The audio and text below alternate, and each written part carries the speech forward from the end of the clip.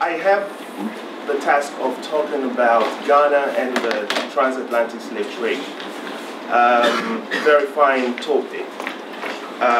But I first have to raise a few concerns about how the two can be brought into a confluence, because when we talk about the transatlantic slave trade, we're talking about something that started sometime in the 15th century, well, around that time. And when we talk about Ghana, we're talking about modern day Ghana, we're talking about a country that emerged sometime in 1957. So the time difference is so wide. However, we can still create a confluence of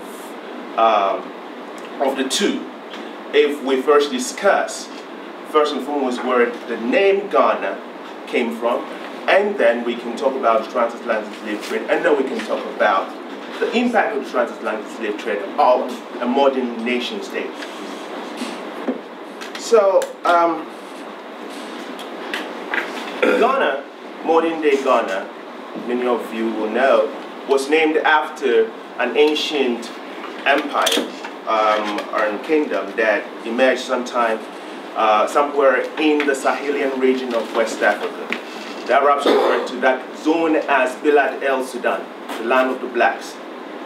And Ghana was the first of three major empires that emerged there. Ghana was first, followed by Mali, and it was followed by Songhai. And the three empires all developed between the zone from, first starting from the River Senegal, the mouth of the River Senegal, to Lake Chad, and the Nile to the east. And also from the Sahara Desert to the fringes of the forest zone close to the coastal regions in West Africa. But ancient Ghana, which was renowned for its gold and artistry and intellectual culture, was destroyed by jihadists, Muslims who were fanatics, but they were of Berber extraction. The name was Almoravids. So Ghana lasted from about 500 AD to about 1240. And as I said, it was weakened by the jihadists, Almoravids, who first attacked sometime in 1076. This was followed by the emergence of Mali. Mali being founded by a great leader by the name Sunjata or Marijata. And this started sometime in mid-13th century, and it grew, and by 1400 it had waned, its powers had gone down, and instead the vacuum that it left was filled by another African kingdom, I don't have to use kingdom because that is a misnomer, another African chiefdom or empire, because we don't really have kings in Africa, and we may talk about that later. So Songhai emerged, and the person who led the formation of Songhai and the development of this political economic empire in West Africa was a man by the name Soni Ali. And this was sometime in 1464. From that time onwards, other great leaders took over, one being Askia Muhammad Toure, who also expanded the territories that Soni Ali created and made Songhai a great empire. However, it was Islamic in its form. The laws were Islamic, it pursued a strong Islamic culture and intellectual traditions of the land, although they were emerging from indigenous African intellectual creativities, they also drew a lot from Arabic ideas. This chiefdom was also, or empire was destroyed by Moroccan soldiers who, being Arabs, did not really, or had this kind of, did not really like this empire that had been created by indigenous West Africans, and also for economic reasons, wanting to create a kind of trade system known as the Trans-Saharan trade, which all the three empires had controlled and had derived a lot of money from. The Arabs wanted to create it, to control it, so the Muslims and the soldiers from Morocco following the orders of a sultan by the name Al-Mansur, attacked Songhai and destroyed it. That brought a lot of chaos into this area that had, known some cultural, political sophistications for hundreds of years. Because when this political order was disturbed, a lot of rogues came into the area, brigands, and there was just chaos. So West African civilization, we must say that it suffered a big blow as a result of this great catastrophe. And we will argue that it has never been the same. And when we go on, we also know other developments that came in and arrested West African development, as well as Ghana's development, something that we are still suffering from. Our development, our natural historical progression got disturbed and got arrested. So I remember this group by the name Arrested Development. I don't really know. It's a great group. Okay. So it is this that will ultimately shift focus from the Sahelian region, which for a very long time controlled this trans-Saharan trade, and bring it to the coastal region, where another form of trade system will emerge, and new chiefdoms will emerge on the western coast of Africa. Right about the time that Songhai was going down, if we say that, so the Moroccans invaded and controlled Songhai from about 1595, we must also note that the Europeans had then come to the coast of West Africa. So while these great empires were, or the last of the great empire, the Sahelian region was going down, European powers were also, engaging in trade and imperial activities on the west coast of Africa. And they created the transatlantic slave trade and the transatlantic trade, where now goods had to go not across the Sahara to the Arabian world from West Africa and to Europe, but now across the Atlantic via the coastal ports.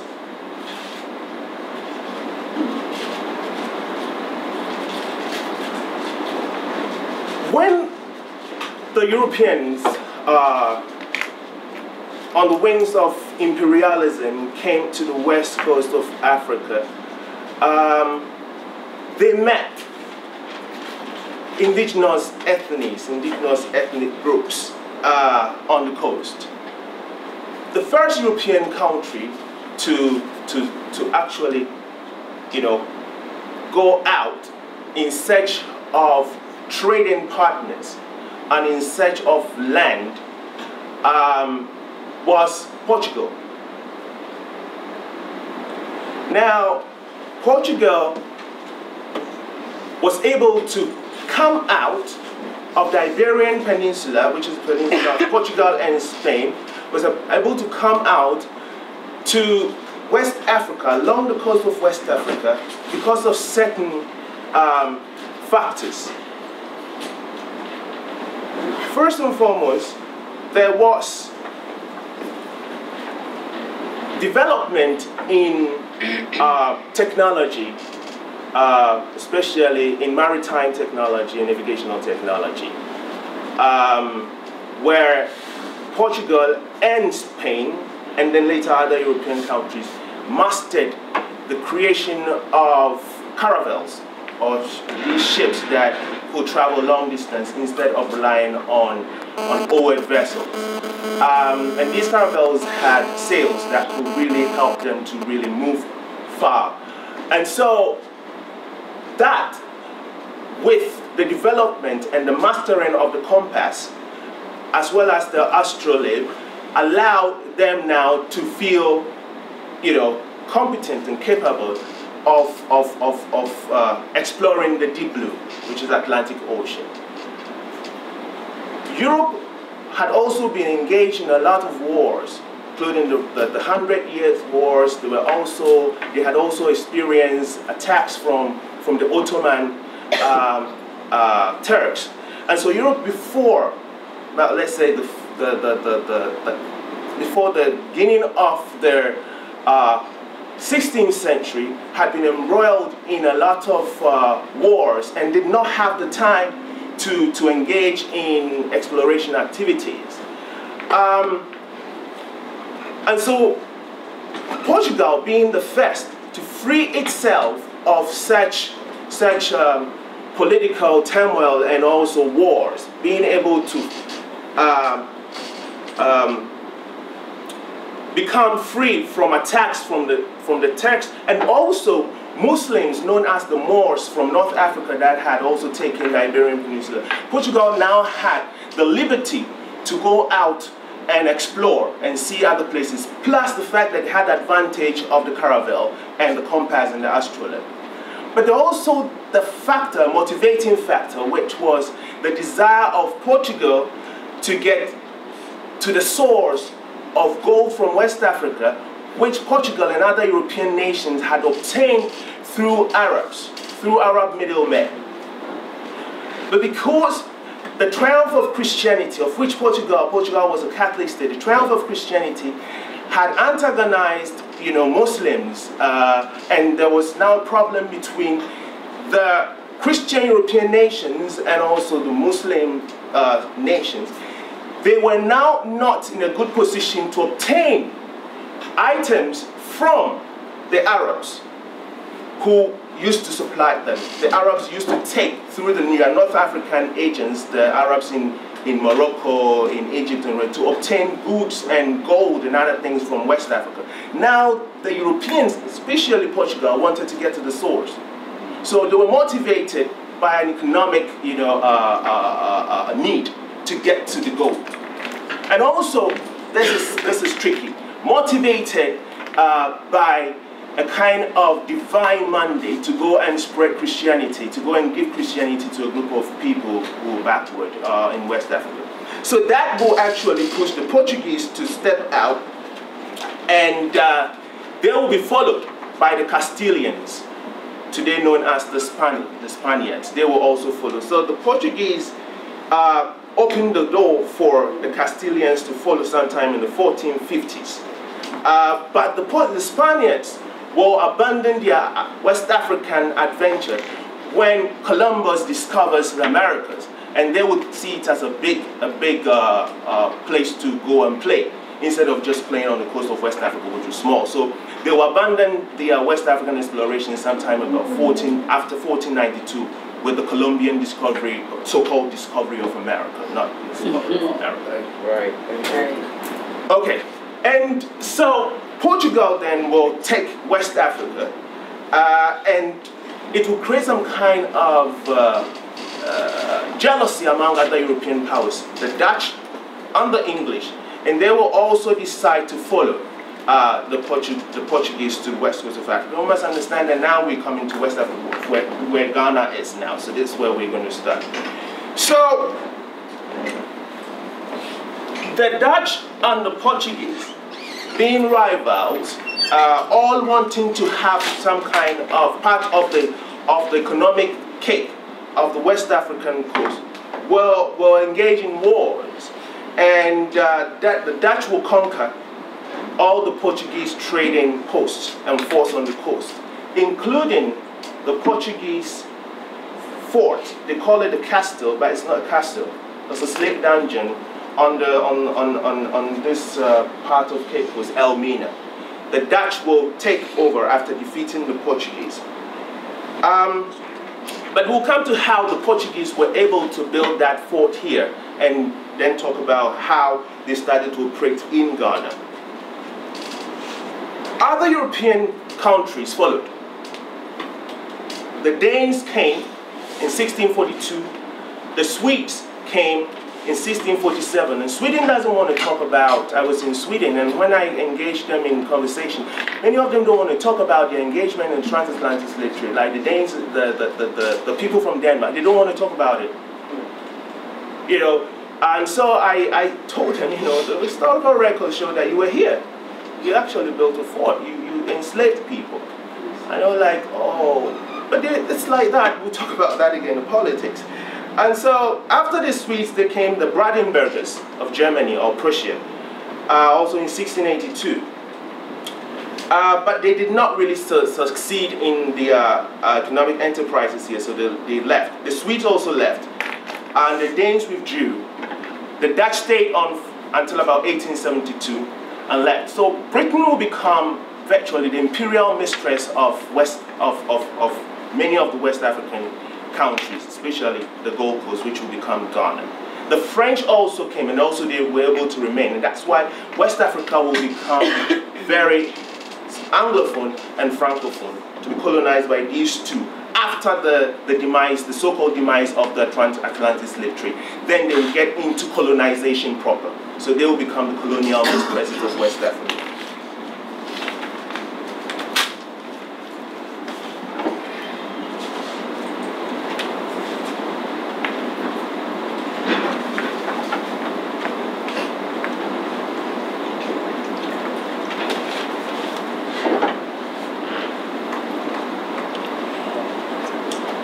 Historical records show that the Portuguese reached Cape Verde Islands in 1444. And then they reached the Gold Coast, present-day Ghana, in 1470, 1471, thereabout. When they got here, they started trading with the Nzima. The Nzima is one of the ethnic groups in Ghana. And they also traded with the Ahanta. It's also one of the ethnic groups in Ghana. Asante will come later. At the time that they came, there was no Asante. The so-called great chiefdom called Asante. There was no Asante. Asante is a new kid on the block. So they were trading with the Ahanta and the Nzima, and they made a little kind of base at a town called Shama, which is not very far from Elmina. Before they entered into the Gold Coast through Shama and later Elmina, they had managed to penetrate into some Senegalese villages, and there they were able to capture. Some people say some historians will say they took, but they captured or kidnapped about 10 people from the Senegal zone and sent them to Lisbon, sent them to Portugal. And they were enslaved because they were not free. And they said that some historians will say they wanted to Christianize them and use them as missionaries and use them as agents of the imperial enterprise. So they sent them to Lisbon and baptized them, and they showed them as trophies to the monarch of Portugal that we have actually reached that place where we wanted to go, the coast of the Guinea. And so these people were sent. So that was actually the emergence of their, I wouldn't say chattelization of West Africans by the Portuguese, but the emergence of the forceful taking of Africans from the west coast of Africa by this European power. They moved on, and then in 1482, after they had dealt with the people of Shama, Hantan people, they moved on and came to Elmina because they found that place to be very good, and they thought that they could now build a fort there. But the people of Elmina, before Elmina got the name Elmina, the people and the land was known as Anomansa, which means that which, when you drink, it doesn't get finished. Anomansa, when you drink it, it doesn't get finished. And it talked about a certain river there that was always flowing with water, and the people drank it. At the same time, it referred to the tremendous wealth of the people. The gold there. So Anomansa was the name of the region. When you drink it, it doesn't get finished. But then Elmina became the name that they used for it as the mine because of the gold there.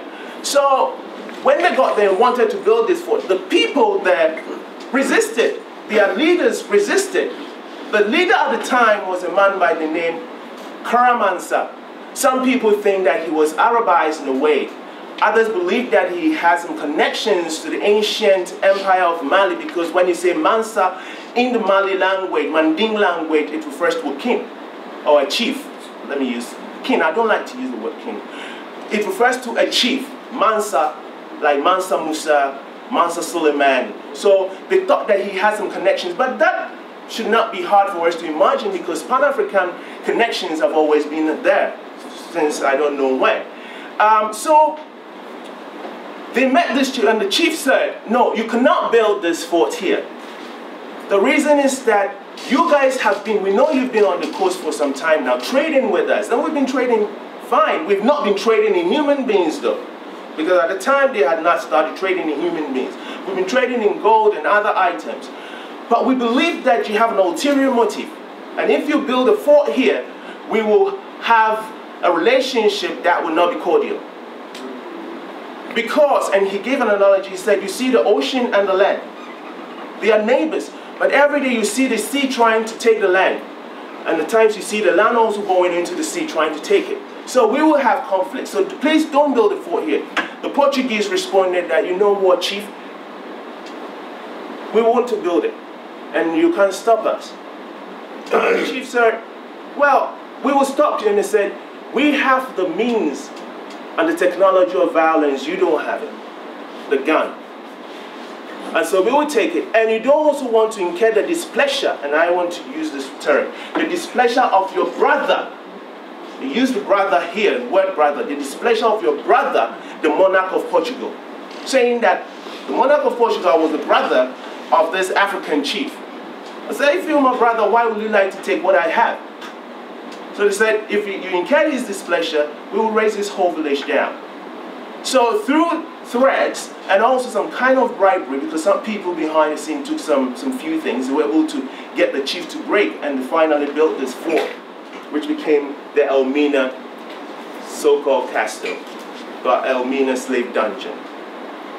It became known as the St. George Fort. There, the Portuguese stayed and started to trade, engaging in other items, gold, grains, ivory, spices, wax. So they had now come to the Gold Coast. Then Spain contacted Portugal and said, we are from the Iberian Peninsula, we know we can't come into your TEF. You are the boss here.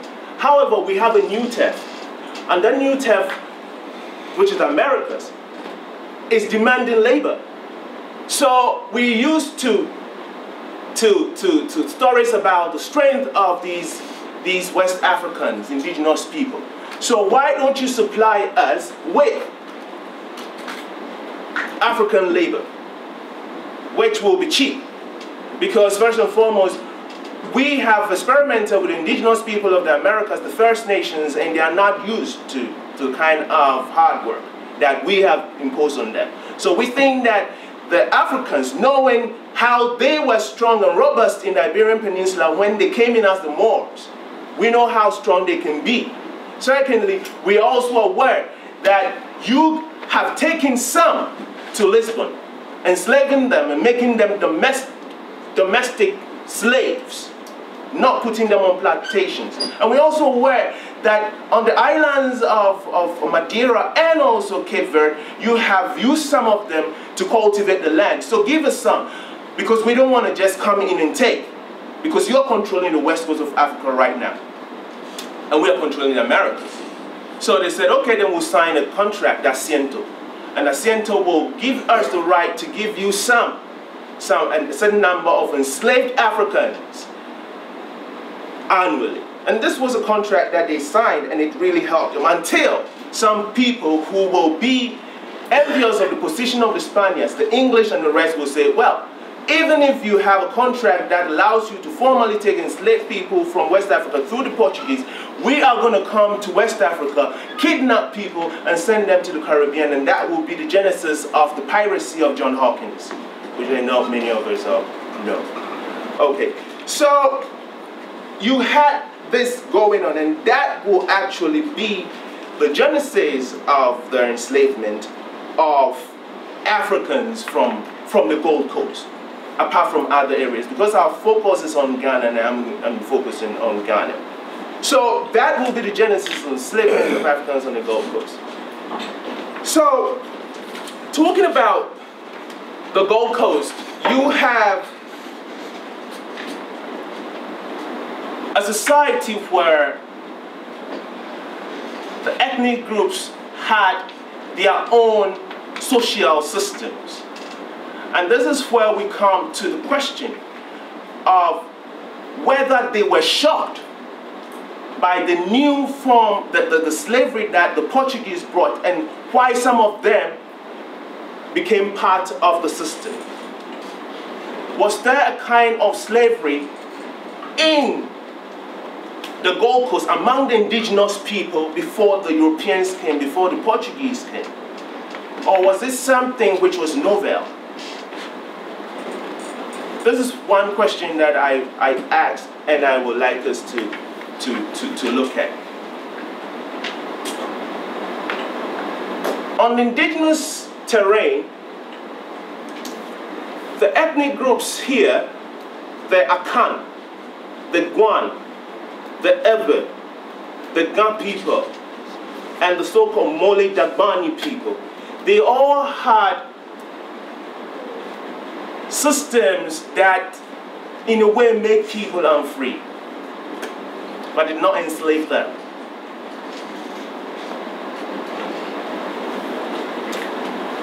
It made people unfree, but did not enslave them.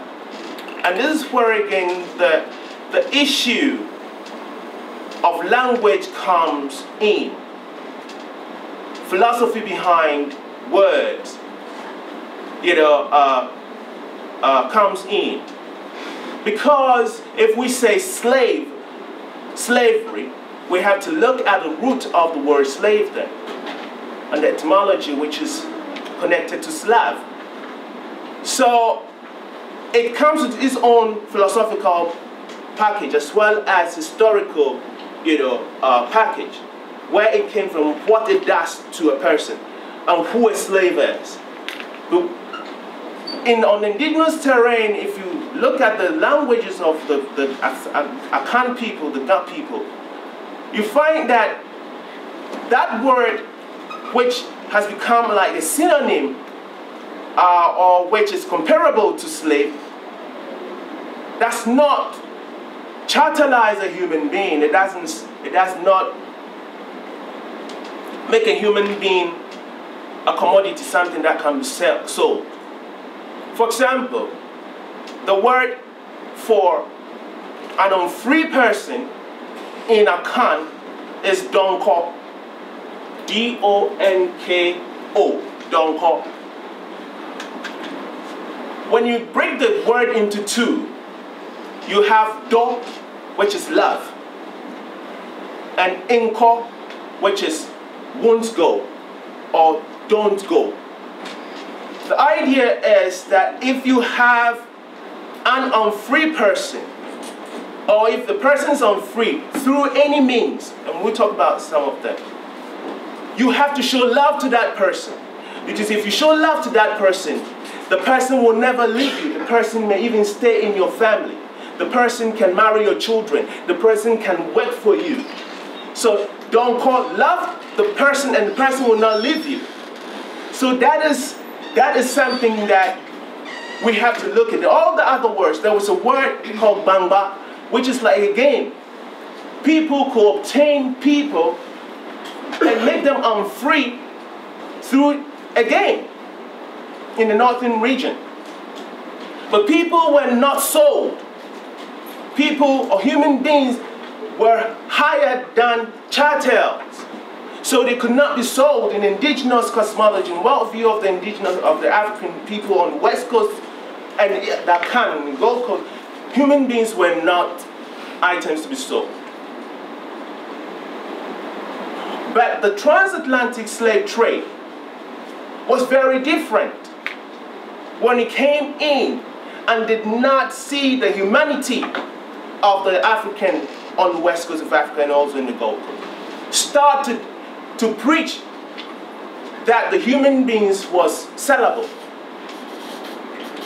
And so that started, as I said, the chattelization process of the human being in West Africa. And people developed a taste.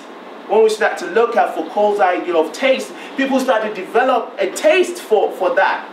It became part of the worldview of some people who were not critical And so some of the indigenous people engaged in this trade. And many of us don't really want to talk about it. But we must again be critical, because who was the person who brought this idea? He must be held accountable. Because first you must have a demand, and then you will have a supply. So the person who was coming in came with an idea which was antipodal to all forms of morality. Anything that we can consider holy when it comes to the sacred nature of the human being, that idea was antipodal, it was evil. But then when it came in through bribery, and also within indigenous terrain, you also have, using this as a metaphor, Judases. Some people were ready to, betray their own. So this was what happened to the social terrain, where there was a kind of domestic, some people refer to it as domestic slavery. I don't like to use it because it wasn't domestic slavery. I would say it was some kind of domestic servitude, but not slavery. One book that maybe some of you would like to read is one written by a professor by the name Akosua Pedi, A-K-O-S-U-A, and then P-E-R-B-I. Akosua Pedi, she's a professor of history at the University of Ghana. A-K-O-S-U-A, and P-E-R-B-I, a professor of history in the University of Ghana. The title is Indigenous Slavery. I find a problem with that because there was no slavery. I would say there was domestic servitude. The human beings that fell under this system, they could marry. They could not be killed easily unless they have really committed a crime. They could grow to become even heads and chiefs in their society. We have examples all over where enslaved people here, the person who was under this kind of domestic servitude rose to become a leader of a family. So this was the situation. This is what happened on the terrain. And the Portuguese doing it, the British coming in to join, the French, the Dutch, the Danes, all joining. So how were they obtaining the people that they chattelized? Excuse me, can I ask that question? Yes. So just in general, is there a date when you can say that just chattelization of the West Coast of Africans began? Would this be the 1470s, or about when did that begin? Okay, I will refer to the first being 1441, where I said they kidnapped about 10 people from the Senegal region and sent them to Lisbon. And we don't have information about what happened in other zones, say Sierra Leone and the rest. But they continued taking people from that zone to Spain in the hundreds. And that was why when the first Asiento was signed between Spain and Portugal, the people, the Africans that were taken to the Americas were taken from Portugal. The store of Africans in Portugal, they were taken to the Americas. Then later they said, we'll take it directly. So you have also John Hawkins coming in, the British side, coming in and kidnapping people from the Sierra Leone region in the ship called Jesus of Lubeck, and sending them to, the first ship called Jesus of Lubeck, taking people from the Sierra Leone region. And that was, I think, sometime in, the 1530s or thereabout. So we will then say that, okay, if we want to put a kind of date on it because we don't have, then we'll say that the creation or the building of the fort here in the Gold Coast by the Portuguese marked the beginning of chattelization of people of the Gold Coast. That was in 1482. All right, thank you. Yes, that was in 1482. That was when they built this fort. So that will be the genesis of it. So how were they obtaining human from the coast of the Gold Coast. They were kidnapping. They did what they call the hit and run, where they would just, take people on the coast, grab them, and send them into their forts or their ships or their boats. So they were doing that, the kidnapping. And also they were doing what is referred to as panyaring, P-A-N-Y-A-R-I-I-N-G, where they will seize people who are, in a way, owed a European or owed an African. So panyaring was conducted by both Europeans and also Africans. So if someone felt that he had someone owing him, he will just wait, and that person, if the time of payment passes, he will say that you owe me, not paying, and then they will just catch the person and give them to the European and say, well, this person owes me. So we said that's panyaring. So that was one of the things that they did. When they really got established, and also the Portuguese being the first to build a fort, there were others that came and also built forts all along the coast. So they were all engaging in these things. They employed an old trick, which is a divide and rule trick, where they started to create friendships, in inverted commas, with some indigenous ethnic groups and instigated them against others, saying that, we know historically, and in every family, in families you have problems. You even have a brother and a sister in at times having conflicts. So it's a product of social, it's a concomitant of social interaction. So you have that, and so there were the ethnic groups on the west, east, on the Gold Coast. They were not all the time laughing and playing. They had problems. So the Europeans, the Portuguese, the English, and the rest took advantage of this and said, we can arm you, we can give you items to fight against these people who are your traditional enemies. And once you fight against them and you get their land, you get their resources, you also take human beings and you give them to us.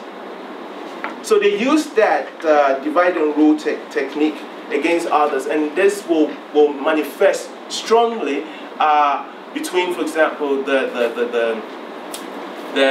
Dutch and the Asante people, where the Dutch will ally with Asante, and then they tell them that you can now enslave the people who are not Asante. So the Asante will then go to the northern part of Africa, of the Gold Coast, and raid and have wars with them and take human beings and walk them all the way from the northern part of the Gold Coast and bring them to the coast, especially to Elmina, because the Asante could not come to this part of the coast, because this part of the coast belonged to the Fanti people, the Cape Coast people, the Fanti people. And the Fanti people and Asante were not friends. So they will go behind Cape Coast and get to Elmina and give the human beings to the Portuguese, and also to the Dutch, not the Portuguese, to the Dutch. The Fanti will also, some daring businessmen will also get in touch with some of the Asante slave raiders and get the human beings and then give them to the British, because the British were friends of the Fanti people on this side of the coast. And so you had that situation of divide and rule where they were always fighting. Europeans, and some historians will debate it and say this is not correct. Some Europeans also created raiding gangs. They said that, the Europeans were always only operating on the coast and they were not daring enough to go into the interior. But some Europeans were daring, that they created gangs with some African auxiliaries and went into the interior, and not deep into the interior, but just on the fringes of the coast, the forest, and raided villages and brought the people to the coast, put them in barracoons, like small shelters, and later into the fort, and then to the ships and send them away. But another thing that I would like us to talk about is the use of what I refer to as chemical persuasion, where the Portuguese and all the Europeans introduced a kind of drinking culture among some of the ruling, I don't want to say class, the group. one of the items that they often would give to chiefs and the elders and people that were leaders, so-called traditional leaders in society, was rum, alcohol.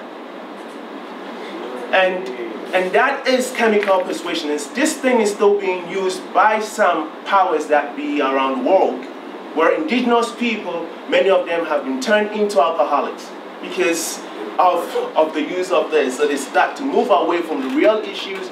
It leads them to become alcoholics. They lose, they don't have anything to live for. Many of them commit suicide. And this is found in Australia. I'm sure that this is also in the United States, especially among the indigenous people, where people are. So you have that plan, chemical persuasion. And so you had chiefs becoming drunk and wanting alcohol, and many of them had started to really, lose focus of the sacred worldview that they had about human beings, and started to really sell people, and therefore became corrupt, became allies of the indigenous of the Europeans. They started also to exchange guns, giving them guns. So this can make you powerful. So the gun was also another thing that they used to get many of the indigenous people, their chiefs, to support them. With the gun, they could get people, but at the same time, it increased the imperial ambitions of some states. Because with the guns, they could attack and expand and now grow to become big so-called empires. And that is one of the things that we have to look when we're talking about some of the indigenous states that became big and powerful in the west coast in Ghana, in the Gold Coast. For example, the Asante people, the Denchira. They all became powerful. We talk about them, the Great Asante Empire. We talk about the Denchira, we talk about that Kwemu. But many of them became powerful and grew because of the new technology of violence that they acquired from the Europeans, and were able to subjugate other Africans in the Gold Coast in exchange for enslaved people for the Europeans.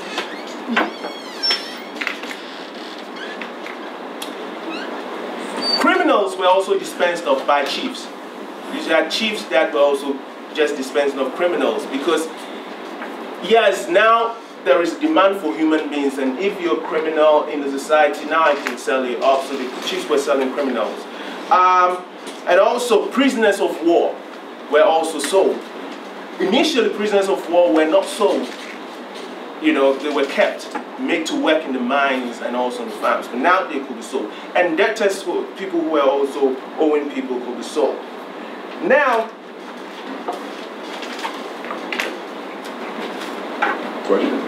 Yes, please. Couple questions. Number one. Yes, I must say that you have the right to. You can please ask me questions as I speak, so that I can explain some things. Couple questions. Number one, you talked about John Hawkins. I wanted to get your perspective on whether these are seen as nation-state enterprises or whether they're seen as individual enterprises by conquistadors. How do you characterize? The second thing I'm asking is, how do you characterize that period from the 8th century to the 12th century, when the Muslims also took Africans from the Sahara region, the Sahel region, and took them back, whether it was to Egypt, whether it was to the other parts of the Muslim empire extending to China? How do you characterize those forms of bondage or slavery, etc.? Yes. First, I will start with John Hawkins one. I don't think that John Hawkins was working as, he was a privateer. I mean, he became a pirate, a commander, naval. I don't think he was working by himself. He was commissioned by the royalty. He was commissioned by the monarch of England to do what he did. First, he came with a ship that he was given. The ship was given to him. He could not get the ship. So the ship was given to Jesus a little bit.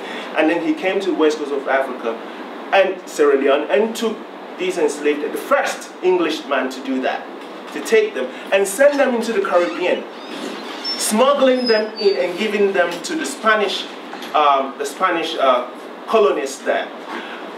It was then therefore not part of nation building. However, it was part of the grand design of England to engage in the struggle in the Caribbean for gold, for land, and also for money. Because the Caribbean became what a writer who wrote from Columbus to Castro, Eric Williams referred to as the cockpit. You know, it was a cockpit of struggles. So you had that really going on, and John Hawkins just went, but it was not part of England's nation-building enterprise. It was just a way to again inflict damage to the Spanish monopoly and the Portuguese monopoly. That you have a formal contract that allows you to enslave and take people from Africa to the Caribbean. We don't need a contract. We will take human beings by force and smuggle them into the Caribbean, whether you like it or not. And that's why they referred to the King of England said, show us a clause in Adam's will that the world belongs to Spain and Portugal. Okay. The other thing regarding the Arab involvement is that we have two forms of ma'afa, forceful taking of Africans. The first one being the Arabocentric one, and the other one being Eurocentric one. The trans-Saharan trade had been in existence for thousands of years. Some even taking it as far back as 3000 BC. Others take it as far back as 2000 BC, where trade existed between the states in North Africa being controlled by Berbers, indigenous Africans, and also West Africans. For thousands of years, items from North Africa come in, and items from the southern part of West Africa also go in. And some of these items crossing the Mediterranean, even into Europe, the Iberian Peninsula, part of Italy. And some also going into the so-called Middle East, which again is problematic. But going to the Middle East and also the Arabian world. Now, Arabs got into it even before the emergence of Islam. Arabs were involved not as Muslims, but just as Arab traders who are adventurers. But with the rise of Islam, you had Arabs on the wings of jihad taking the whole of North Africa.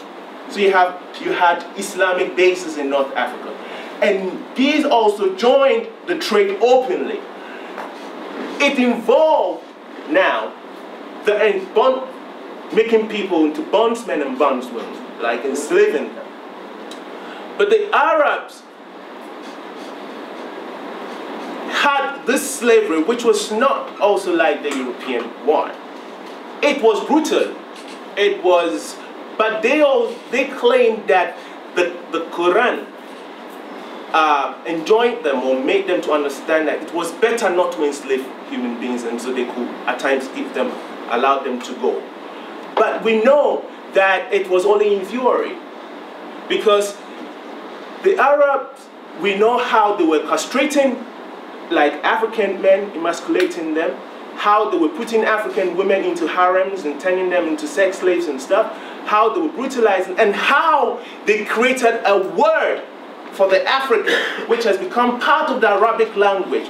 It can be used derogatively, or it can also be used without any malice, and that word is abd. So a certain worldview was created by the Arabs as they entered and started to enslave human beings in West Africa, where the word abd became the known word for a black person. Abd means a servant. So the Arabs and the Muslims started to see Africans, wherever they may be, as essentially servants. So when you say Abdullah, for example, it means servant of Allah. So at times people will say, oh, but it's not true, because the word for black in Arabic is aswad. So even if you want to refer to as a black man, they will say aswad. But they don't use that word aswad. They use the word abd. And it can just be, oh, you're my abd friend, without thinking that he has used a bad word against you. So in the minds of the Arabs, even today, if they use the word and they think about it critically, they think that they are calling a slave, someone who is naturally a slave. So what they engaged in there was some kind of slavery, but it was, and it also fed Europe, I must add. Because some of the enslaved people who were sent to the Arabian world were also sent to Europe some Europeans will often come for the enslaved people from the Arabs. That was when Europe and the Arabs and the Muslim world were allies, until, you know, there was this kind of confusion, separation because of the Crusades and the rest. So that is where again now you find the Europeans saying that we don't even have to get items that we need from West Africa and other parts of Africa from the Arabs, including gold. And now they would like now to come to the source. I don't know if I... Yes, you did. Thank you. Thanks, sir. Yes. When did the Arab-centric trade end? The Arab-centric trade end? What's your name? It didn't end, it was suppressed. I've heard that sometimes it lasted into the 20th century. Yes, yes, yes. That's the 19th century. Even today, people still travel the Sahara, you know, still trading, using caravans from North Africa to East, to Mauritania, Mali. Well, I meant the Arab-centric. Yeah, it was suppressed. It didn't end because you still have people who are still engaging in the slavery underground today. It was just suppressed by, again, the French and the British. Okay, when they started to abolish the so-called abolish the, then it was suppressing it in Algeria, in Libya, and elsewhere. So it was suppressed, but it didn't really end. That was, like you said, into the 20th century, because the 1900s onwards, it was there. It was still going on there. Okay. Yes. Just going back to what you said earlier, when you said the Asante allied with the Dutch. Yes. What was the Asante? You might have said it, but I think I missed it. What was the Asante reason for allying with them? Was it to prevent their own people from getting captured in slavery, or? No, it was part of their determination to benefit from the trade with the Europeans. Secondly, they couldn't come to this part of town, Cape Coast, because the Fanti here were not their friends. As I said, you always had these ethnic groups and they were. So the Fanti preferred the Asante staying in the hinterland, and they, the Fanti, serving as middlemen in order to make profit. So they told the Asante people, whatever you want from the Europeans, we will supply. You don't have to come to the coast. But the Asante wanted to have direct contact with the Europeans so that they can get whatever they want without going through the middleman who was the Fanti. So now the Fanti also said, well, we will not allow that. And our friend the British will also not be happy with that. So the Asante said, then you are now our enemies. We will fight you, and we'll fight your friends, the British. We have an ally, the Dutch. Again, the Dutch and the English, they were not friends. So they will rather prefer to ally with the Dutch. And then the Dutch will allow them. And the Elmina people, the indigenous people of Elmina, became friends of the Asante. So they allowed the Asante to come directly to the coast of Elmina. So they became friends of the Dutch and the Elmina people. And then they were supplying them. But the Dutch, they were happy because the gold, you know, that came from Asante was more than the gold that the British could obtain from some of the coastal, you know, terrains that they control, including Cape Coast. So it was part of Asante's desire to enjoy the benefits of the transatlantic slave trade, and also to have a kind of protector, the Dutch, against the British, because, you know, the British always wanted to go into the interior and defeat the Asante, because the Asante, they considered them to be terrorizing their friends, the Fanti, here. So it was also part of the desire to have protection from the Dutch against the British. Thank you. Okay. So this was the situation, and it became a situation of sell or be sold for many people. It created an atmosphere of insecurity. You either sell or be sold, because many people started just getting into it, just picking people and selling with other Europeans. Now, what effects did it have on the Gold Coast and West Africa? Was it beneficial? Unfortunately, some historians and some teachers in our schools in Ghana and other places in Africa will argue that the transatlantic slave trade was beneficial. they will argue that yes, it opened the door for colonialism to take place, because when the transatlantic slave trade was so-called abolished by the British in 1807, and by 1833 slavery had been abolished, it opened the door for what they refer to as legitimate trade, trading in goods that were legitimate. And then it also expanded the imperial and colonial ambitions of European powers to actually now colonize the countries or the territories. And that will lead to British colonization of the Gold Coast. That will mean the setting up of an administrative system, including officers, including schools, including churches, so on and so forth, to serve the British. But some people today, some historians will look at all these things and say, if slavery had not occurred, if that had not opened the door for colonialism to come, some of these things that we cherish as markers of civilization wouldn't have been here in the Gold Coast. And there are teachers who will teach that, and therefore will say that slavery was beneficial. Colonialism had advantages. And they will even ask students in the high schools that enumerate the advantages and disadvantages of colonialism. Enumerate the advantages and disadvantages of slavery. How can that be? There's only one side, and that is the side that it was not beneficial and it was not advantageous. It was something that was evil. And maybe when we engage in the conversation, we talk. So the effects that we can say that wasn't beneficial. Some will say that through slavery, some Africans were taken to Germany and to the Netherlands. For example, two Africans that come to mind. One by the name Wilhelm Amon, who was taken to Germany and as an enslaved person, but his people, knowing what they wanted him to do, made him to study, and he became a PhD holder in philosophy. And he taught in 3 universities in Germany.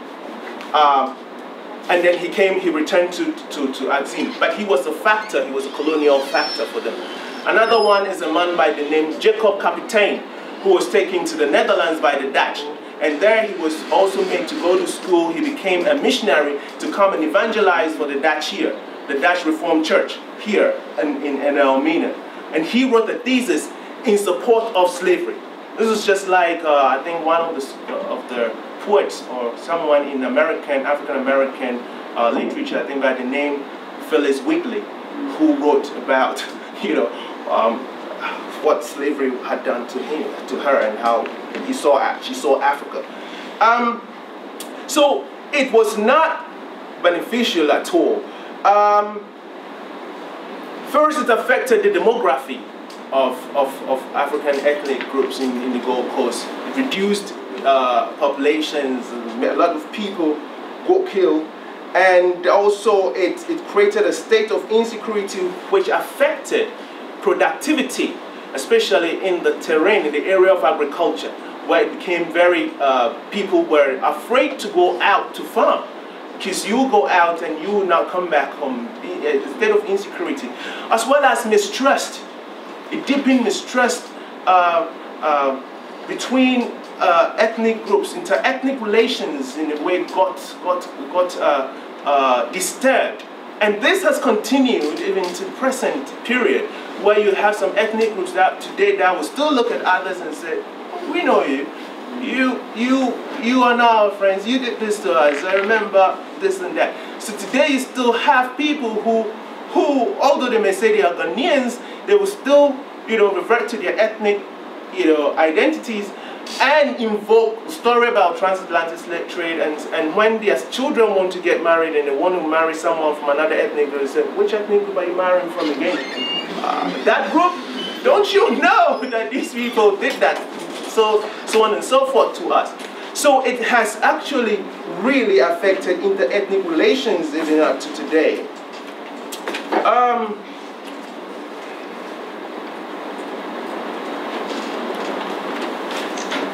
We can talk about the mystery, but it also created a travesty of Christianity, if there is anything to consider separate about Christianity.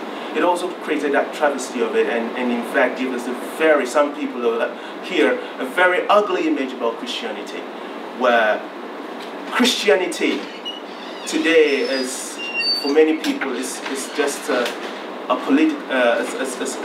it's an economic gimmick and has nothing to offer, considering the fact that Christianity, or Eurocentric Christianity, had a hand in this whole enterprise, where you go to the slave dungeons and you had a church right on top of a dungeon. And so, in the minds of many people, this kind of Christianity is not what we need. And some people have perpetuated, the narratives that Christianity, are promoted. They still perpetuate that and continue giving that narrative today, where they still make people think that it is wrong to rise up against tyranny, that it is wrong to assert one's human dignity. Where today you have new slave masters under the disguise of going around as pastors and creating some of these churches to enslave people here, enslave them mentally. So you have that, and I'm saying that this wouldn't have happened if this transatlantic slave trade had not come in, because it was even, in a way, legitimized by the Eurocentric Christianity that came on the coast of West Africa. Quick question there. Yes, please. What do you think of the term overseer for heads of churches in West Africa? If someone says it's an overseer, some call themselves overseers. Yes. That's just a matter of semantics, I think. Really? It's semantics. And I think that what kind of church are we talking about? We refer to them as the one-man church. People just start their churches. And we don't really know. They just start the church. And of course, all churches are started by individuals. I mean, the church doesn't drop from heaven. It doesn't drop from... It's human beings start these churches. And so they have their own motives. Right? But many of the churches around here, because they don't want to go like we are, the founders say, oh, we are just overseers, like a shepherd, overseeing. Again, trying to bring in this kind of biblical, metaphor of I am the good shepherd, I'm just overseeing, it doesn't belong to me. But no, the churches belong to them. They make all the money, they take all the money. Right? So they are not overseers, it's just using a word that will, in a way, make them less dangerous.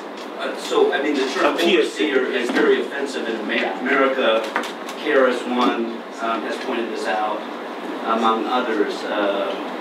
But you would say the term is not offensive here? No, perverse people have not become critical. I'm not a victim of that system. But those who are victims, many of them don't know that they are victims of this or the other, and they don't see anything wrong with the term, because they have not really deconstructed the term as you have done in America to know that it means something more than just a shepherd.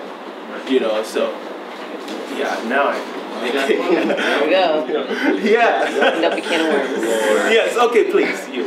Now, was Christianity practiced in different parts of Africa prior to the Europeans coming over? Yes, please. But what is Christianity? Again, this is where we must be reflective about it and try to deconstruct it. Because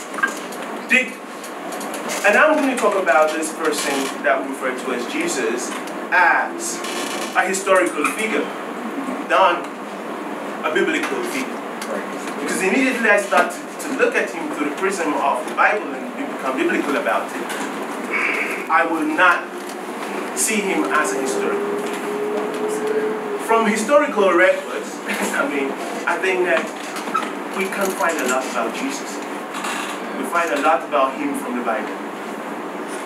And when we take the Bible, as a scholar, as a scientist, I will not agree with many of the things in the Bible. I don't think that anyone can tell me that it was a Noah's Ark that actually existed and all the animals in the world found refuge in that ark, considering the factors and geographical forces that shape flora and fauna of the spaces. Wherever this thing might have happened, one couldn't have found polar bears or penguins.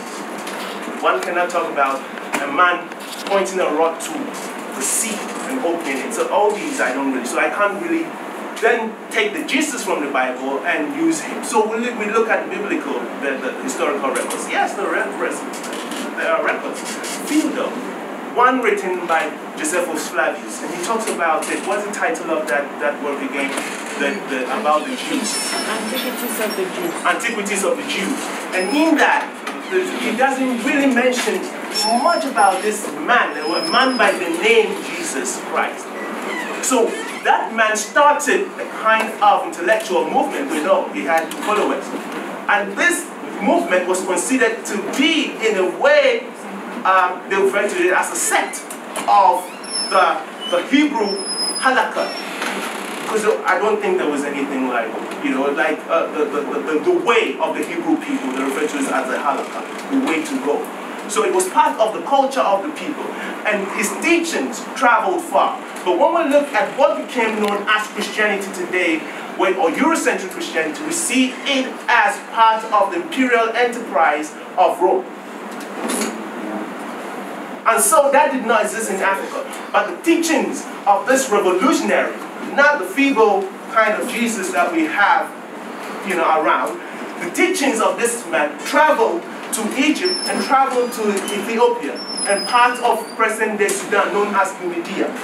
But it had not reached West Africa, I must say.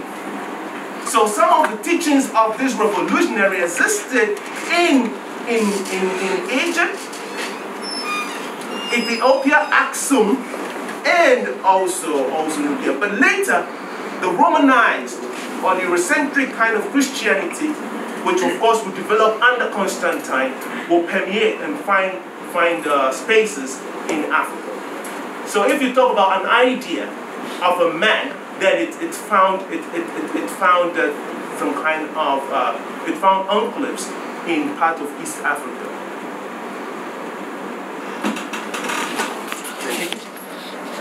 I actually have two questions. Yes, please. One just goes way back. We were talking about pan-Yaring, I think it was. Could you just spell that again? How do you mean? Pan-Yaring? Pan-Yaring. Pan-Yaring. Could you spell that again? P-A-N-Y-A-R-R-I-N-G.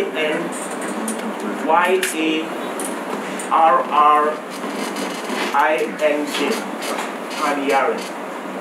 And also, just a minute ago, when you were talking about Christianity, yes, we were talking about the feeling that pastors or preachers or Christianity has made people passive in terms of opposing tyranny.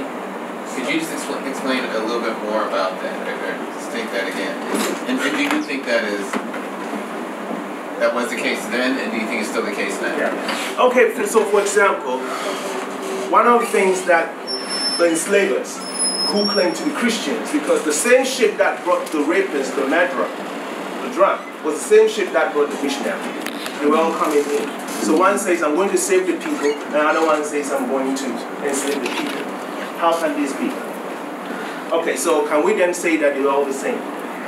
The only thing is that one was wearing something different, the other one was wearing something different. Okay, so they all came in. And one of the things, the biblical passages they use is, servants, be obedient to your masters, right?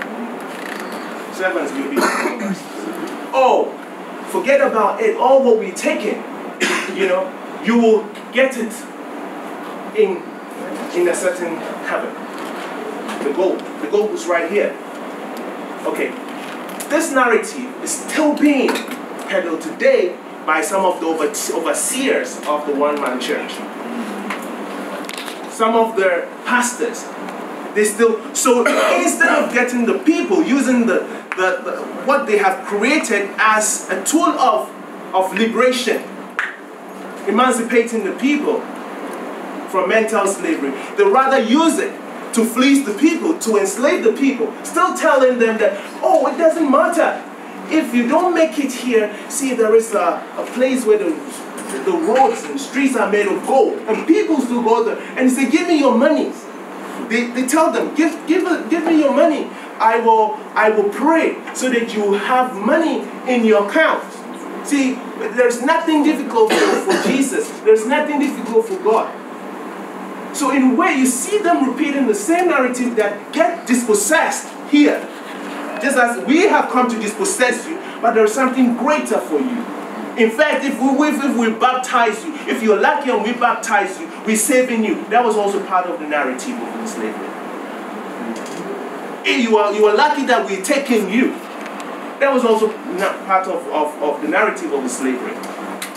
So today people are enslaving people instead of creating a liberation theology. They are not. No. So you have a different, they're still perpetuating the same thing. So you have these people, in Jamaica they refer to them as background master, like the European overseer, the background.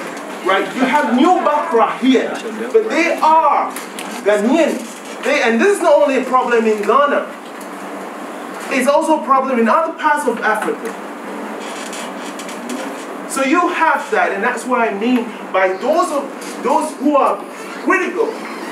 They now see Christianity, as I said, that you guys, what is this thing you call Christianity? You know, even if Christianity, as any idea, can give us some kind of anything that we can promote it. Many believe that it has been used to take us from material progress to dreaming about spiritual progress. But even you can't eat the cross. You can't eat the cross. You need bread. Yes. So, understanding that you're a scholar and you're filled with information, how do you construct your faith as one? I don't have a faith. So it's a personal question. I don't have any faith. I'm not a member of any religion. I'm averse to religion. Or your spirituality? My spirituality, yeah. So when you talk about my spirituality cannot be constructed from anywhere. I construct my own spirituality where, now you want me to be personal, I'm going to be open with you. I construct my own spirituality where I am, if there is anything called God, I am part of this God. I am God. I'm part of this goddess. I am the goddess. Because that was it. Before contact, there was no religion on the indigenous terrain. And this is something that I would like you to explore. What we have come to accept African traditional as an African traditional religion is again a Eurocentric construction. Someone looking at what exists on this terrain or existed and defining it. So it's important for the person here now to have the power to define. Many of us have not really tried to have that power to define our realities. So if you say religion, what comes to mind is that it should have some kind of, it should be faith-based, it should have some kind of foundation, right? On the African terrain, there was nothing. There is no word for religion. There is no word. Like, for example, as I use the Hebraic example, the Hebrew worldview, you had what I think is called halakha, which is just the way, how you live, right? It's just like the Chinese Tao, the way. So on the African terrain, and I'll use the Akan or the people of the Gold Coast, all the ethnic groups just had their worldviews, what to eat and what not to eat, when to go to the farm, when not to go to the farm.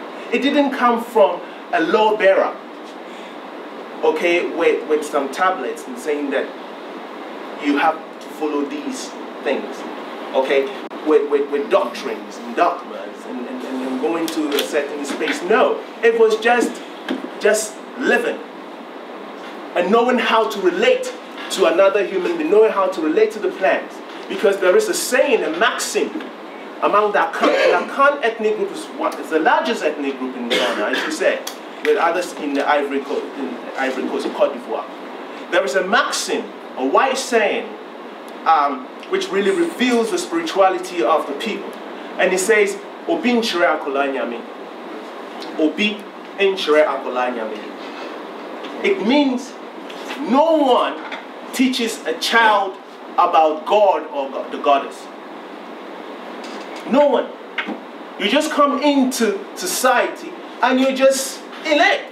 You know where to go on a certain day or where not to go. No one teaches you, it's just part of your culture, and that is your spirituality. Religion, here the concept, when you say, you ask someone, please give me the Ga word or the tree word for, and these are indigenous languages here, for religion, they will say Nyameson. Tree, for example, they will say Nyameson, which means worshiping God. Nyameson, or serving God. But is religion only about worshiping God? Yes, in a context, yes. But here, how you deal with your brother is considered spiritual. So you have spirituality. How you treat the land, the trees. It's just spirituality. Understanding that we are all interconnected. And everything is in us and we are in everything. That is the spirituality that we, well, I would say we, meaning the indigenous, or society have. But of course there have been changes because of new ideas. Yes, maybe a follow-up too. So when you talk about like how we treat our brothers or sisters, or how we treat the trees, or wherever we may go inside of the world, I feel like even that is a part, I guess, of some morality, And I believe within that, in a sense, it can be interconnected with some type of religion of some sort, even if it's like a subconscious thing, And I think that's extreme. I can say that, but I don't know. It's kind of difficult to work, through that. But thank you. Yes, my brother. So, what normally I say, I don't like using African traditional religion. As I said, there's no religion. I like to use African spiritual beliefs and practices. Okay, African spiritual beliefs and practices. That's what I like to use. To say African traditional religion, then I'll start to actually give the characteristics of religion. Because again, you are bringing an idea which is not indigenous. You're bringing an idea from outside and using it to explain the African reality. Religion.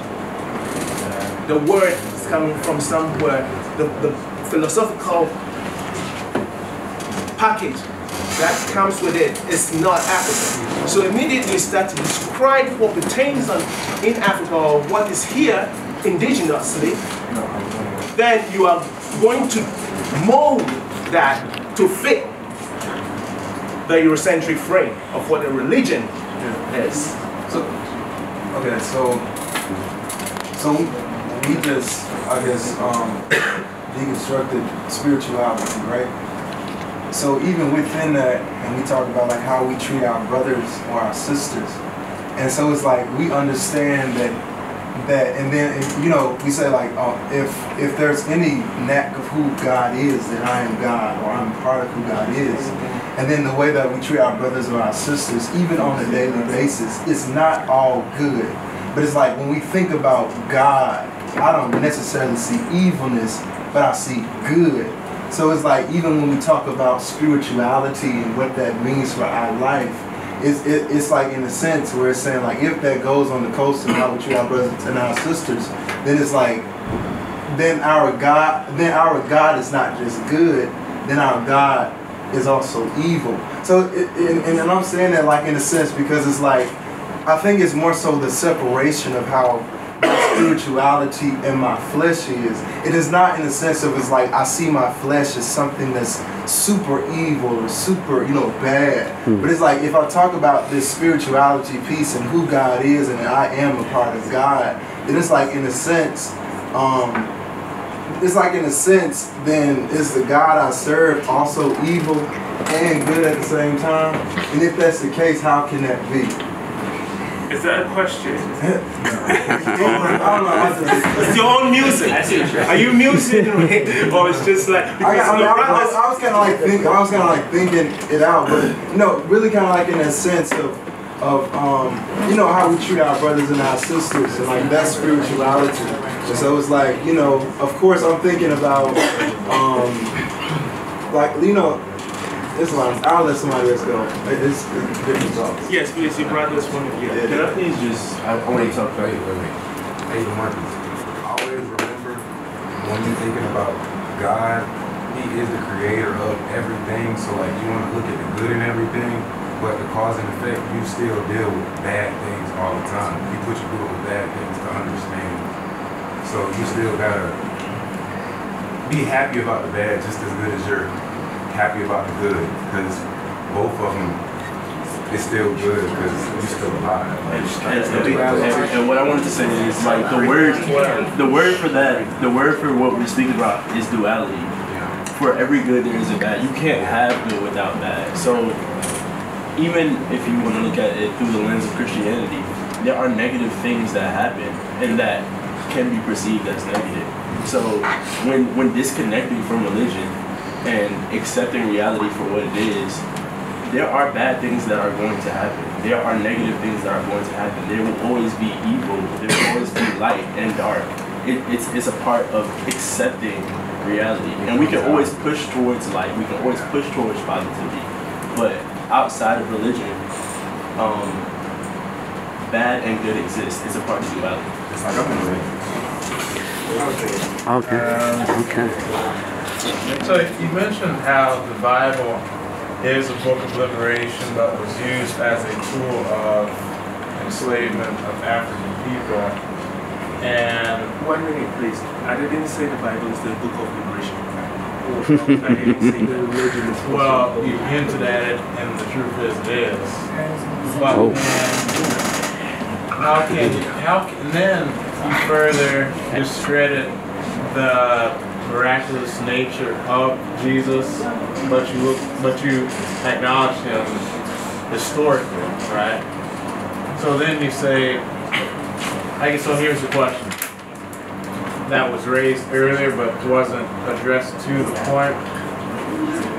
Do you think that Christianity would ever have reached the African continent in the extent that it did if it wasn't for the means of slavery? Okay. The Christianity that we have on the African continent, to a very large extent, is Eurocentric Christianity. Yes. An idea molded, framed in the European way and brought to Africa. But how was it done? If you talk about extent, how was it done? It was done violently. It was done on the wings of political systems. People were bullied to accept it. Spaces were opened up for this idea to go in. So that is my answer to the extent. It is all over, but it didn't come because of a miraculous, power behind it. Some will say, yeah, it's God that allowed it to happen. But human beings did it. And they did it because it was part of their plans to control a people. That is it. So that's your Eurocentric view of Christianity. Yes. And what is your other view of Christianity? Which other view? Okay, so one, the Christianity which we follow now, he's actually asked what is Christianity about multiple times in this conversation, and like kind of left it at that because everybody has their own different definition of Christianity and what Christ is. So it's like we're trying to get a definite answer, from somebody who has a different understanding and different basis than what you learned. Like he may have a whole understanding of where Christianity came from in Africa, but you have an understanding of where Christianity came from wherever you're from and what church you went to. So it's kind of like a clash. Like you're seeing a whole nother perspective, or you're seeing something with a different prism, and you're just trying to like understand it, but it's something totally different. Like we're in a whole nother country asking about religion, literally. So you're saying that Christianity would not have spread to this continent if it were not for the Europeans enslaving African people? The kind of Christianity that you have right now, right? You can't deny it. That's it, and it's hard to accept it. That's the hard part. I think another thing is with the book issue. We must understand the Bible was written by people. The Bible, times when I have conversations with people, they say the Bible says, no, the Bible doesn't have a voice. The Bible doesn't speak. So the Bible was written by some people. And secondly, coming to the question of, well, the issue of being a book of liberation, that you said, perhaps I said that. I didn't say that. Because the Bible, in the hands of some people, you must understand, they had their own versions of whatever they had. It was used as part of their evangelization enterprise, which was part of the imperial enterprise. Evangelize them. The idea was CCC. Commerce, colonization, unchristianization. 3 C's. They're all together. And that's why I said that the guy that was coming drinking rum with his sword, ready to slaughter and enslave, he came on the same boat and ship with the missionary. Okay, so now if we are even to take the Bible today, we can say that any person who, because you start from the known to the unknown, any person who wants to, in a way, cause some kind of liberation, okay, or help some people to go beyond this mental slavery, can use the same Bible, which was a tool of enslavement, or a tool that was used to enslave people, to cause people to have a kind of liberated mind.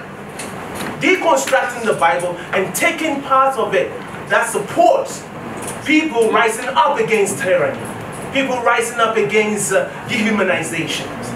Just as you have in the United States of America, the African American history, you had people who did that.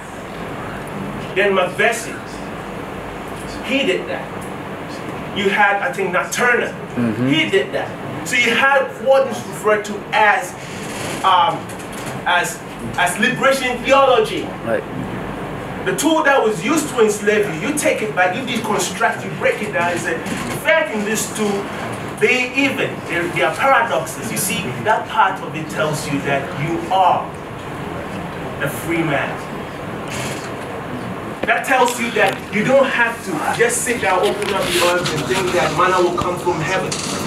Because you have to work. So why is that pastor now, overseer, telling you that bring some money and he will pray for you and other things?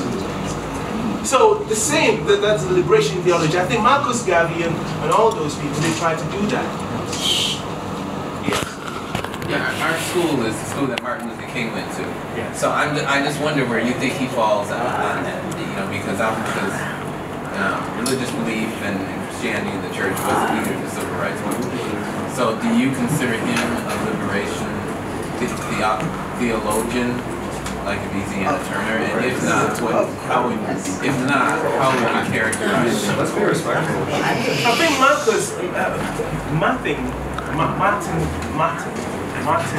Luther King.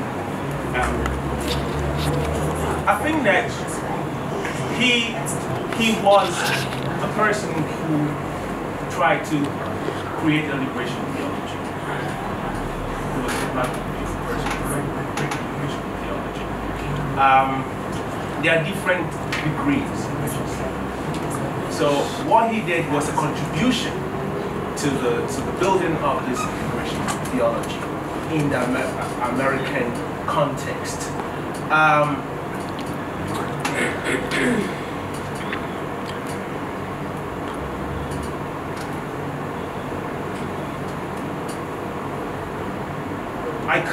I can't immediately bring to the fore anything that he took from the scriptures and used it to promote, redemption.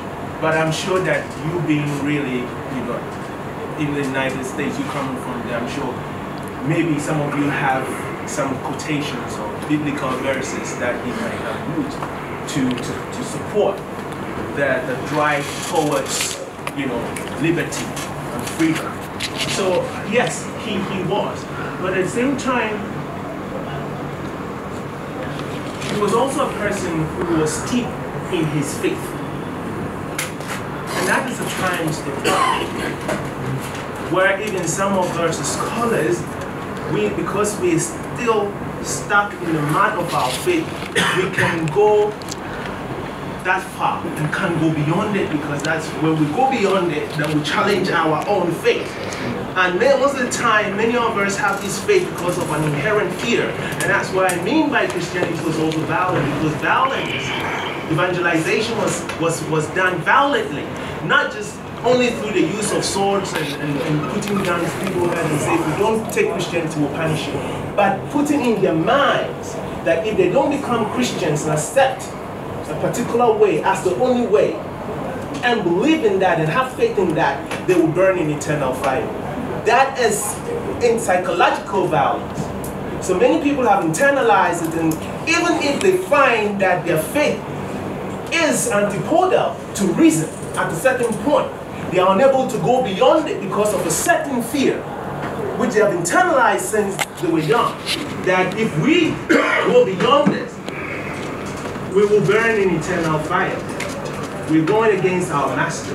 So it is part of the struggles that many African leaders and scholars, go through as they try even to use to liberate themselves and other people from this kind of domination which Christianity is not.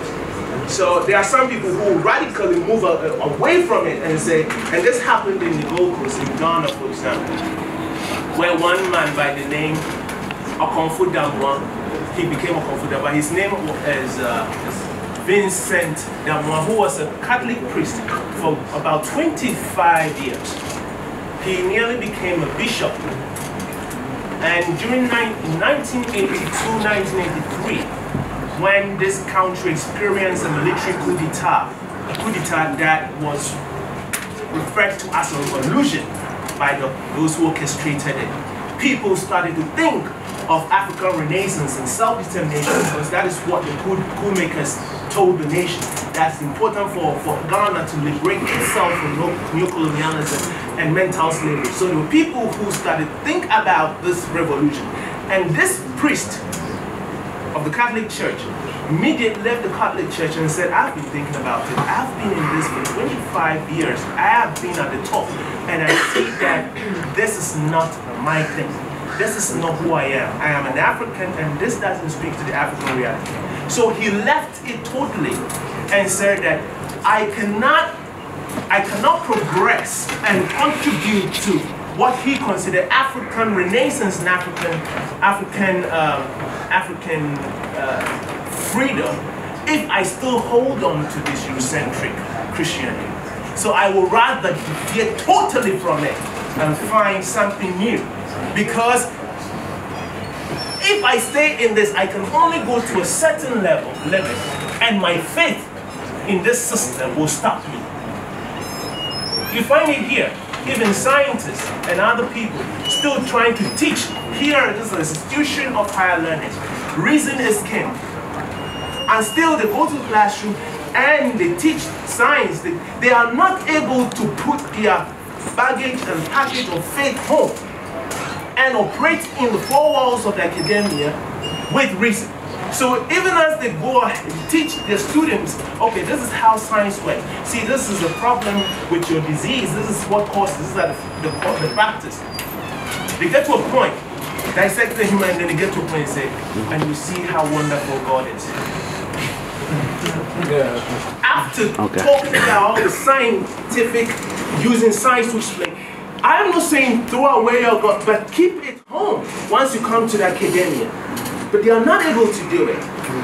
So you get them still producing students or people that they want to liberate, still getting them to only to be liberated to a certain point, not beyond.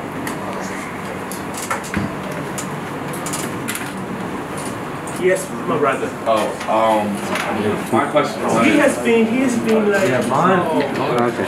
Yes, please. Sorry, come back to me. This is a clarification question. So in a previous African history class that I took, I learned about the African spiritual beliefs of Yoruba and how when African peoples were kidnapped or taken to like South America, and the Caribbean, and forced to learn Christianity, that in order to disguise their African belief of Yoruba, they had to mix it in with certain Christian beliefs. So my question is was there an indigenous African spirituality similar to Yoruba present in this part of West Africa before Christianity? And today, for Africans who do not practice Christianity, is there an indigenous African spiritual belief that they practice, independent of any European or Western religion? Yeah, there are people who still subscribe to the ways of their ancestors and do not really, subscribe to any of the Abrahamic religions, or do not subscribe to the Vedic religions and from the East. They still pursue, they live culture, and they still revere their ancestors. They still call on them. They still make libation to rivers, spirits and rivers, and forces and energies. It's individualized. It's not like that. No, it's not collective. And the ethnic states, because they have chiefs. Chieftaincy is very strong here. Some of the chiefs have become Christians still, okay? But some of them are still, they are not Christians, so they are custodians. As chiefs, they are custodians of the spirituality of their people, the land. They lead rituals and other things and help the people to develop, their communities and farm together and stuff like that. But when you look at, there is a debate. When you look at the African spiritual systems, because Africa is not a country. Africa is a continent, as we say, and it's made up of different ethnic groups. You can find differences even between the worldviews of the Akan here and the Gan in Accra. In Accra is an area for the Gan people. The Akan, for example, the Fanti people are Akan. There are differences, but when you really go deep down, you find some fundamental, common ideas that they all share. And that is what scholars like Sheikh Anta Diop refer to as the cultural unity of Africa. And not only cultural unity of Africa, but the spiritual unity of Africa. Even in South Africa, not anywhere, you still find the connections. The idea, for example, of Ubuntu is Africa. I am because you are because I am. And that is not like the Cartesian way of knowing whether you exist, which is, I think, therefore I am. I know I exist because I see that you exist. That you are my mirror, reflection. Without you, I don't exist. Because if I find myself here today, if there is this apocalyptic catastrophe where we all go, and there is a new earth, and I find myself here alone, I will not know that I exist. Even if I think, I will not know that I exist. Yes, Elder. Yes, Elder. How do you discuss the nectar and the spiritual beliefs of Kemet, of Egypt? How do you discuss that? It's certainly not a religion. How do you discuss that in the context of what you're talking about? Yes, it is the same. It is the same. And that is where, again, you can even find connections with the Abrahamic religions that took a lot of inspiration from the people of Kemet. For example, Islam will say there is 99 names of Allah. All the 99 names, if you go into the Kemet worldview, they are Netaru. The manifestations of the one. Just 1/4 that manifests differently. And you can find that also here. I refer to them as Abusum, the forces of nature. It is just one source, one power, of which we are all part. In indigenous Kemetic spirituality, you have the power to become a Neter. And that's where the Greeks will come in and say, man, know thyself, because the highest good is becoming knowing yourself and ultimately becoming like a God. So it is just one with different manifestations. And if you also look at the Abrahamic religion, God is love, God is this, God is my defender, Jehovah Elohim, Jehovah El Shaddai, Jehovah Nisi, Jehovah Rapha, Jehovah El-Roeh. All these are names of the ultimate reality, but the names themselves are forces and manifestations. So it's the same thing. This was this all outlined in the Ma'at? The Ma'at is a basic, Ma'at is first and foremost, it is a legal concept, and at the same time it is a term for the woman, the female force that represents order instead of chaos. But it's also a way of life that is a moral concept, what you live with. So all the writings of the ancient Egyptians or the Kemet people, they all emphasize not only the historical writings, but writings that are meant to guide humans. They all emphasize the concept of Ma'at. So, because if God is justice, then you see that Ma'at is justice. So it's the manifestation of the one God. Okay. There's a book that I think many of you would like to read. It can explain some of these things that it's called the Akan Doctrine of God. The Akan Doctrine of God. A-K-A-N. It's an old book. One of the rare books that was Akan Doctrine of God, written by a man by the name J.B. Dankwa.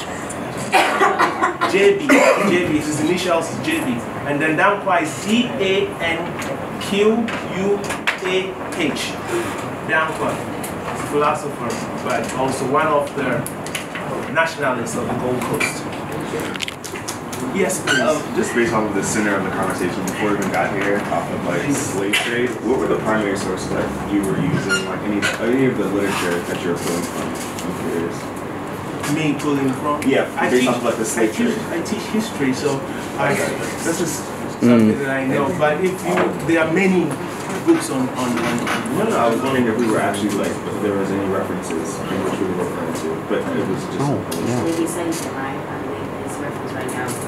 Yes, my reference, but I can give you. That's what I was asking. Okay, so what books? Any like typical text, like major books, major works that you're just said the Khan Doctrine. How you manipulate Africa. I mean, even this you can get this. This is a new work that he's my colleague. His name is Dr. Musa Tuarari, and he's an African brother. He's from Burkina Faso, but he's here teaching. He teaches literature, African diaspora literature, post-colonial studies. So he edited this book with a brother from the UK, Tony Talbot. He's Jamaican, and it's called Fight for Freedom, Black Resistance. So you can find. So the books are many. But when we finish, I will give you a list. My brother, I'll give you a list of some of the books. Yes. My question was, should Black Americans ban Christianity even though it helped us get through the civil rights movement? What value do the civil rights movement? I am in no position to say. I said, should Black Americans abandon Christianity even though? I don't think it goes to It's just applying what we understand. Just telling you the truth. Think about the process. And I would say to you, sir, in America, for African Americans, it's very hard. The passion that you hear in some of our voices comes from our history and the role that Christianity has played in us even being able to be in this spot right now, being able to look at you. Just to apologize on behalf of some of the people who don't like their passion, because it's coming off kind of like accusatory in the sense of like what you're saying is not fact, but it's hard for us, like as Professor Thomas mentioned, Dr. King went to our school. As far as like history goes for the civil rights era, he was the pioneer of that era. He was the pastor, and that the black church and how what that did to carry us over. And I'm fumbling on my words because there's just a lot of emotions running through me right now. But I would hate for you to believe that we don't believe what we're saying, or that we're not internalizing what you are saying, because we are. Some of us are, and we're right. Thank you. Yes, my brother. So, being able to like actually look at different cultures from like an outside lens, and I've pretty much my whole life I've only heard if you want to hide something from somebody black, put it in a book. But the only books that we're able to read, none of us read, like or have written, to be honest. Or it's like people who publish it just tweak a little. So what would you like? How should we go from there? Like even to the extent like you were talking about the Bible, but it doesn't even have to be religious. Just our history background. Like we didn't write it. It's not too much. It's not too many books. It's not. It's more other people's writings and teachings that we're learning from. Like, what would you recommend for us to do for our own personal knowledge? No, I think like for our own personal. That's not what I was trying to say. Our own personal progression. Like because ultimately we're all trying to get the same understanding and get to the same point that you are. At least I am. So what would you recommend? I think that it is a matter of being reflexivity. Self-criticism first. Questioning yourself and where you are, and what you have held as, as someone would say, your golden idols. Questioning them and breaking those idols down. Because immediately you start questioning and being reflexive, you'll find like those little gray areas. It's not a straight line. But they are also, we talk about the production of knowledge in academia. There is still the hegemony, Western hegemony of the production of knowledge, where you have Western control of epistemology, axiology, whatever, GGG. But there is also that small group, that revolutionary group somewhere, that are also struggling right from an Afrocentric, not one which romanticizes the African part. Because even though I'm an Afrocentric scholar, I do not subscribe that movement that will teach myth as history in the name of Afrocentricity. That is not scholarship.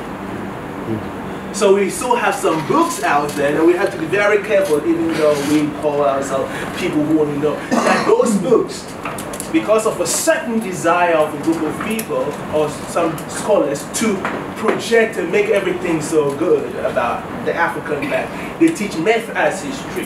We have to be careful.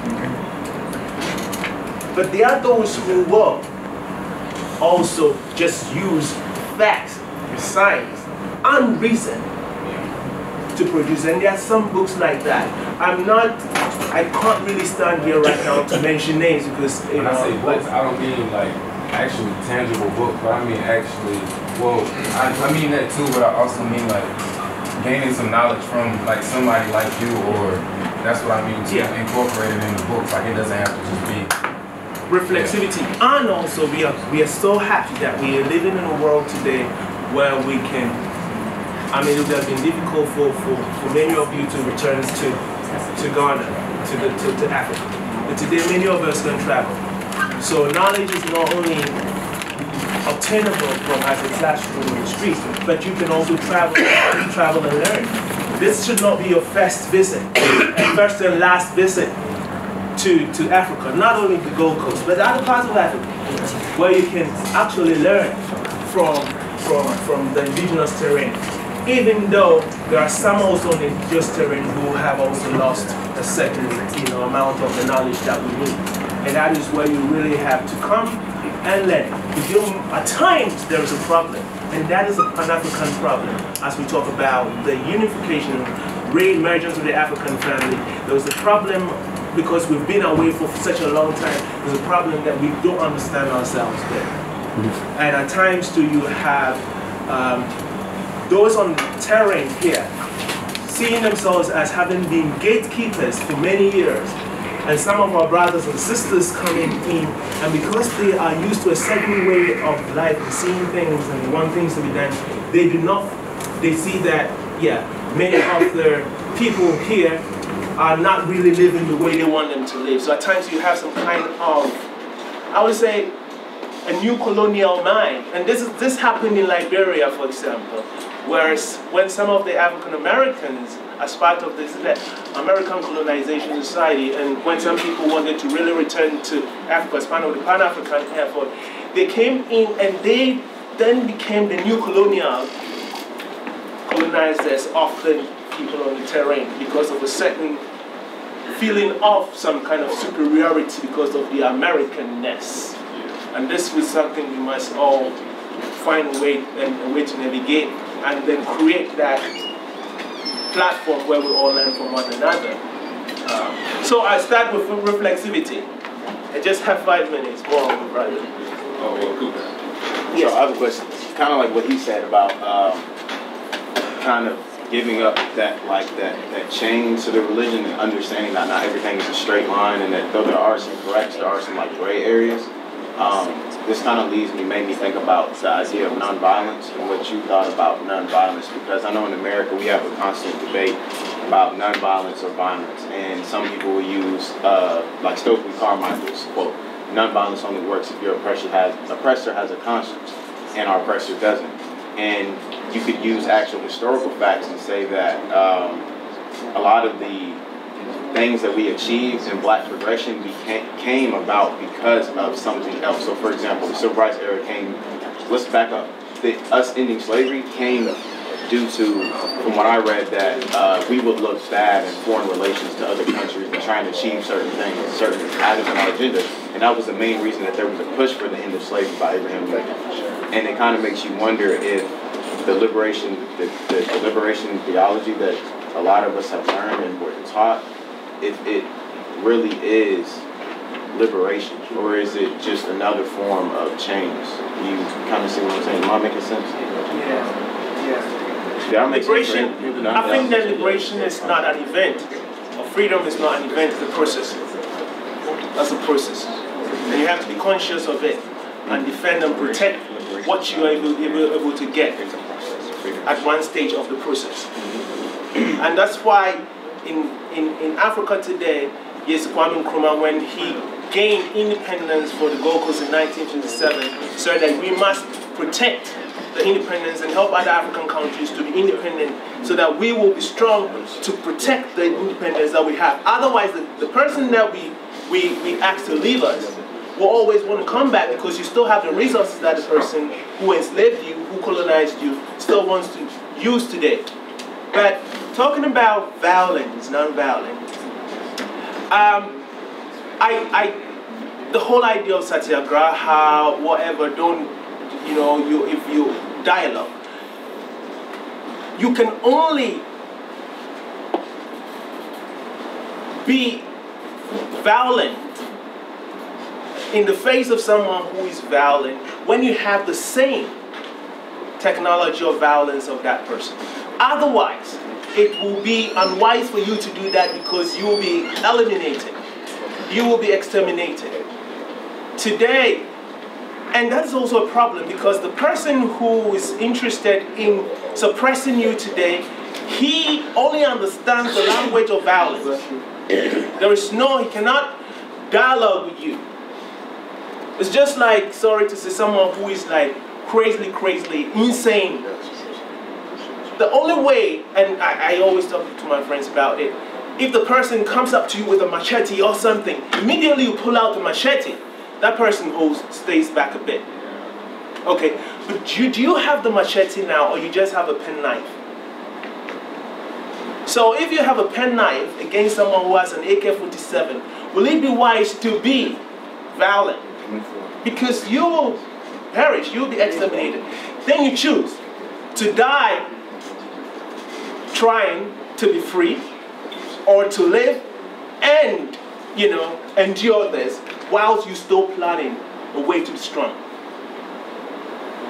So that's why, for example, Kwame Nkrumah was talking about the unification of Africa, not only to create a common economic order, or a common economic policy and a common political policy, but also to create a common defense system for Africa, where we'll have an African high command and an African army that will defend African interests.